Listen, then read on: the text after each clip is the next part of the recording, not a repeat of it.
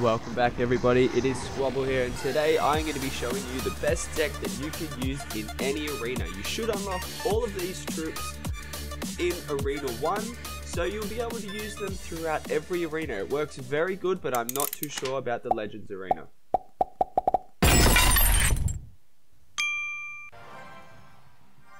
So welcome back, here we are in the first replay. I have my first starting hand as the Giant, the Dragon, the Mini P.E.K.K.A, and the Archers. This deck is very good for low level players, because when you're a low level, people don't really know what to do, but as you see, as you get higher up, people know how to counter. But this deck still works very well if you know how to play it right. So as you see, my Giants is going up there on the left side. He's just tanking that damage from those Archers. I put in the Valkyrie, the Mini P.E.K.K.A, and the Archers. The Mini P.E.K.K.A and the Valkyrie absolutely take out all of those Barbarians, and then together, they're high five.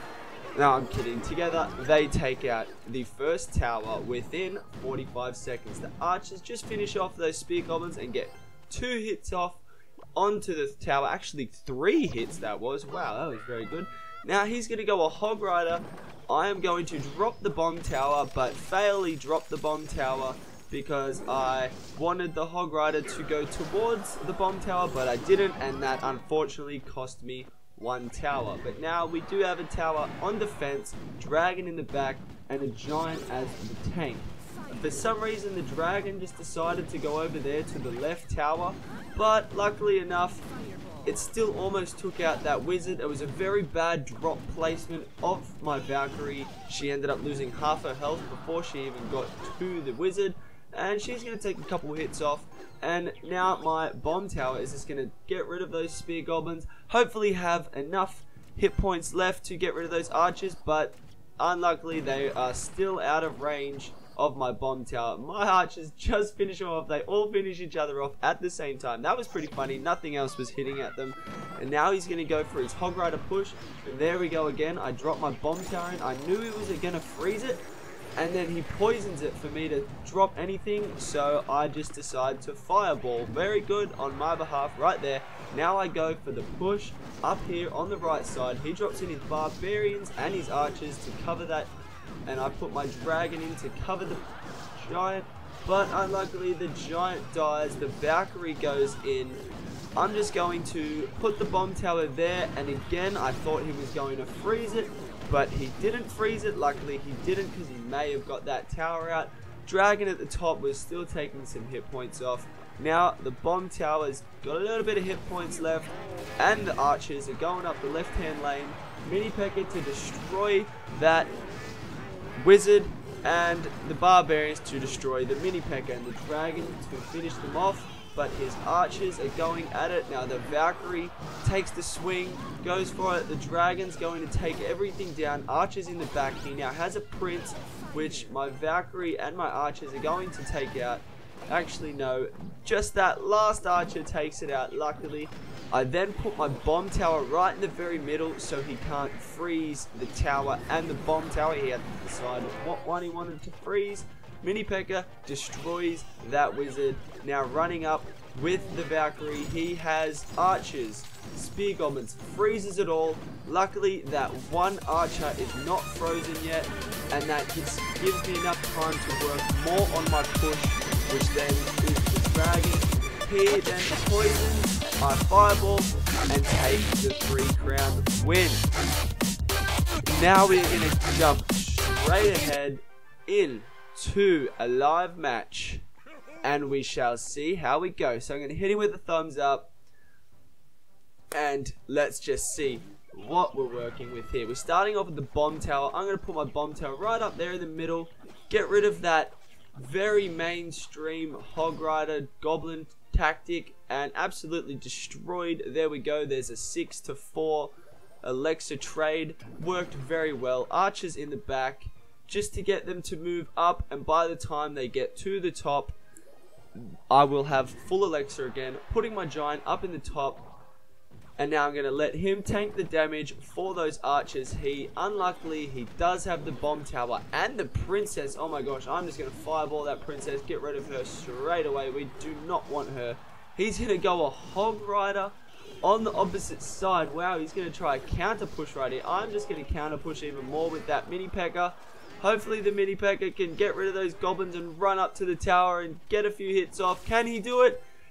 No, he cannot. He just zapped that mini P.E.K.K.A. to smithereens.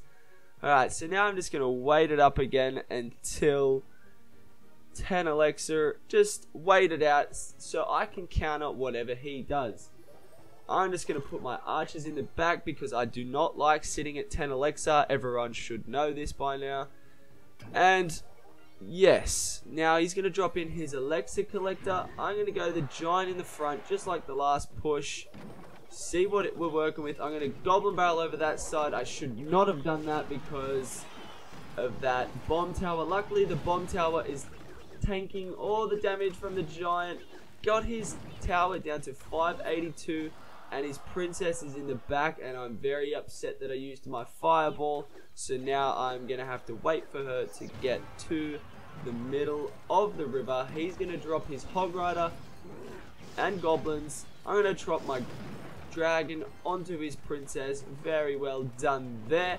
And the dragon is going to completely ignore that bomb tower. Is it going to take that whole tower down? Is it? One more hit, 50 HP. Oh my gosh. Alright, I'm going to start my push up from the back. His princess is coming down. I'm going to put the archers on the other side just to recuperate from when his Hog Rider is absolutely tanking that. Oh my gosh, he got the one crown, but so did I at the same time. I'm going to drop my bomb tower. No, I'm not. I'm going to drop the dragon in and another giant. Let's just see. I'm just going to try and overwhelm this guy right now. Goblin barrel in the back. He just lightning spells my dragon and two giants. Oh my gosh. Can the goblins get it down? They are not getting attacked. Oh my gosh. They're not. Oh, luckily he had the prince there. Valkyrie's walking up to the princess. Wow, the Valkyrie just got sidetracked so many times. I'm going to counter his bomb tower with my dragon. He's going to go a Hog Rider. I'm going to counter that with my bomb tower. Dragon almost locked on.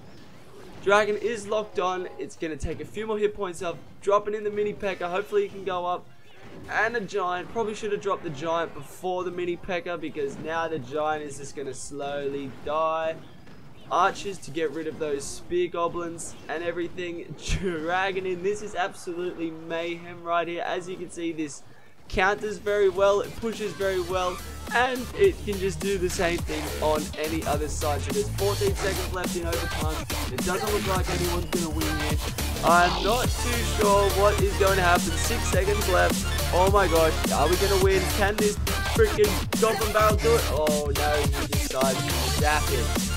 Alright guys, well that is it for today's video. I hope you enjoyed it. It is a best deck for all the arenas in my opinion because it can counter, it can push, it can do all that sort of things. And also guys, let me know if you like the live attacks and want to see more of that. I'd be happy to do that shit. And other than that, peace out everybody.